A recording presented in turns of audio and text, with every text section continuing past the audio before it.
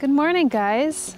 We've been waiting for a morning like this because it was a little overcast in the morning and we were a little late to the game in filming and giving you an update on the first garden bed that we had ever planted. So this was our shade garden bed and it went through 2 iterations.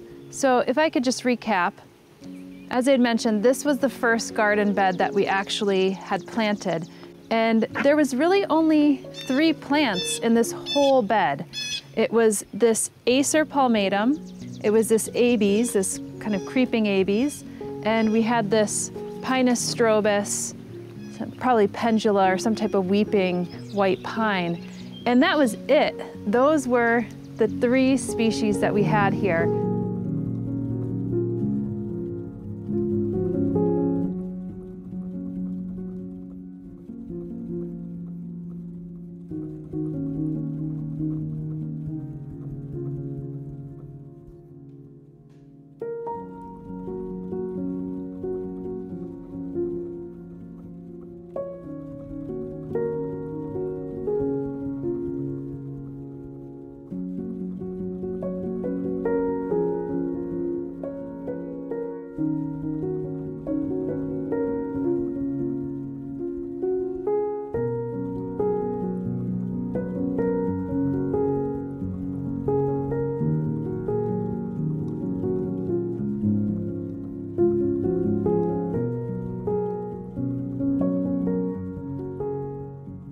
This was really spreading, so was the Pinus, to the point that in the second iteration of this garden, which you'll see is a little bit sparsely planted, is because we actually only extended this, because obviously the pathway was actually through here under this pine and we kept on hitting our heads on it.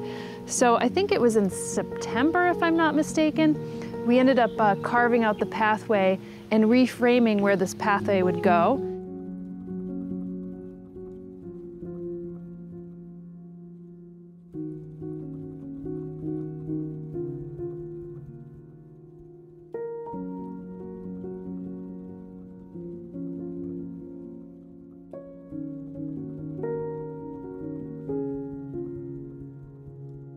And please mind the path because that is still a project that we need to do. We're going to change it and take all these bricks out. But I think what's cool about it is that you'll notice early in the season we planted this side. Late in the season we planted this side. So you could still see some of the mulch here, as you could see. But you can't really see the mulch over here, right? So it's really filled in. And again, I had mentioned this in some of my other garden plantings, but I really like to bring on full diversity in these beds, no matter how big or small. And if you could believe it, even though you won't be able to see all the plants at once, this bed now has, it went from 3 species to over 60 different types of species and varieties of plants, many of them native. So ones that are very uncommon that you wouldn't really think about. Like we do have a native sedum here. So most of our sedums come from like the Himalayas and other cold parts of the world.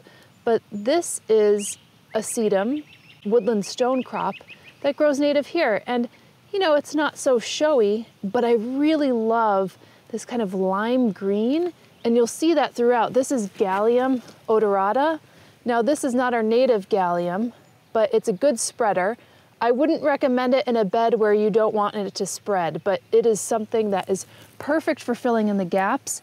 And it's not a total beast, or bully. If you plant lots of different varieties of plants with it from the get-go, then it will play nicely with them and kind of fill in around them. So you'll see that these tiarellas are actually playing nicely with it. You could see this is Cornus canadensis, so this is this one, it spreads rhizomatically.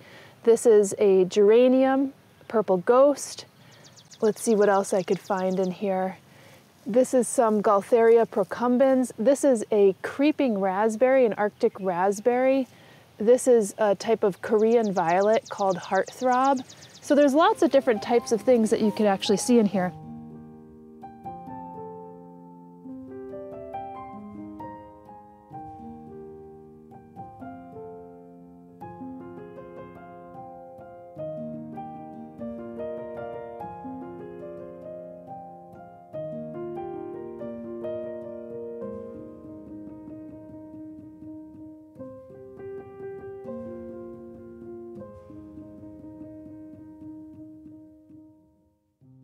And what I like about this is this abies has all this new growth, and it's like this lime green growth that's coming up on this plant. And that doesn't obviously last forever, but for the moment right now in May, you'll be able to see that lime green come through here. And because this is a shade garden, I mean, yes, it's illuminated with the eastern light right now, but because it's a shade garden for most of the day and it doesn't have light on for most of the day, this lime green really is incredibly vibrant. Now, one of the plants that I really fell in love with and I went kind of crazy and I kind of planted it all along the edge is this one. It's Geranium samabor. And the kind of theme that I wanted to go with this garden is I took off the color cues of this Acer palmatum, which you could see is like this red, but it has this like purplish tinge to it. So I was like, okay, well, what plants actually have that color palette that I could bring over here, whether it's in their flower color palette or whether it's in their leaves. And literally this is like a spicy lettuce mix. And then these are heucherellas or heucheras, which again is based off a native plant. I have actually a native heucheras planted in here as well, but I have some cultivars, and some of these Korean violets, I think this one's called styletta, actually has purple underside. So some of that color on the plants is actually playing off the color of that Acer palmatum.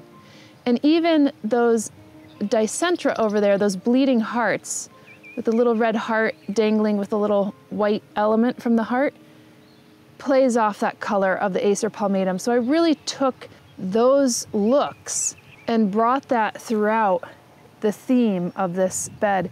Even this Pyrus japonica, not a native, I think it's called flaming silver. The new growth actually comes out red. Now you're not seeing any of the new growth, but it comes out this kind of reddish purple. And this Moodkenia right here, it's a cross between two plants. Look at that beautiful pink red straw flower. So you see that theme throughout. Cornus canadensis, this has the white bracts right now, matching a lot of the white flowers, so I went a little bit more subdued with the flower colors, obviously whites and pink reds. But this will produce red berries that are edible for wildlife. The Archostachys right here, this is a creeping sprawler, a native, that will actually produce red berries. This wintergreen will produce red berries as well. And even the creeping Arctic raspberries, they get like pink flowers, the cutest pink little flower, and they'll actually produce raspberries. So this is also a nice little wildlife corridor for a shade garden. We went from 3 plants that were not producing very much food for any wildlife to multiple plants that are producing for wildlife, which I get really excited about. And you may catch a glimpse of our fellow chipmunk running back and forth, and I put a little water dish behind there, but he uses this, he goes under our little stairway here and actually runs through underneath all these plants, which actually protects him as well. And I've noticed some sunflower seeds actually coming up in between the cracks and crevices of the plants. But that actually brings me to a really important point. I love filling a bed with plants to the point, like I said, that you're not going to see any more mulch. So again, I think within one more season, we'll see probably the Gallium odoratum and the Cornus canadensis actually spread throughout here and fill up the bed. And when that happens, you really don't have to weed your bed anymore. It's very rare that seeds from quote unquote weed plants, whether it's a dandelion or something you don't want to see growing in your bed, will actually grow. So that's something that I want to do, even though this seems like a high maintenance garden due to the fact that there's just so much planted in it. It's actually strangely a low maintenance garden. Now let's talk about some of the other shade plants that we could actually identify and see in here. Because quite frankly, I can't recall every single cultivar species that I have planted, but if you see in here, we have some trilliums. So we went and did a really beautiful trillium tour, and we have a few different species of trillium in there. You'll see one that's about to bloom right here. And then you'll see this is Acer canadense. This is actually a great native plant that will also spread. Now you'll see Acerums that have more silvery tops that aren't native, and they're also very beautiful. And I could actually, bring some of those in here, but I wanted to keep with Acer canadense. And then you'll see a columbine. It has one little white flower that's there still. And then right in front of it, with the kind of a feathery flowers right here, that's one of our native heucheras, actually. So that is what a lot of these plants have been developed from, and there has been so many cultivars of heucheras. It's a very popular plant among shade gardeners, and you get a lot of color from those plants just from the leaves alone. And they get very similar flowers to this, and sometimes you'll get very different colors. You'll see like this one has more pink colors, and I believe that one I'm pointing to is actually a heucherella. So that's, oh hey Chippy. So that's between a heuchera and a tiarella. That's a, I think it's an intergeneric mix. Or if it's in the same, yeah, it's probably an intergeneric mix between two different genera.